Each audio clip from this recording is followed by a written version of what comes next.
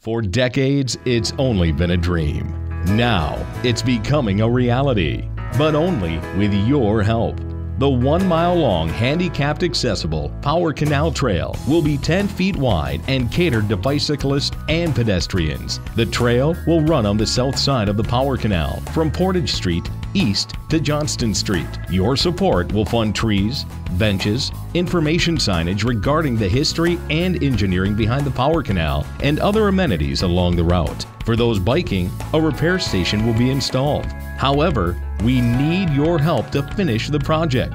$100,000 is needed. If $50,000 is raised privately, the Michigan Economic Development Corporation will match it, making it to that goal of $100,000. Please go to this site for more information and how you can donate to this amazing project. And thank you for your support.